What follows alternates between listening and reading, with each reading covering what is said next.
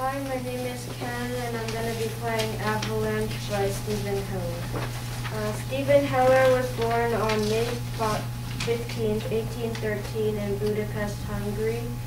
When he was 9, he was sent to study with Karl Czerny, but he couldn't afford it, so he went to study with a different teacher instead.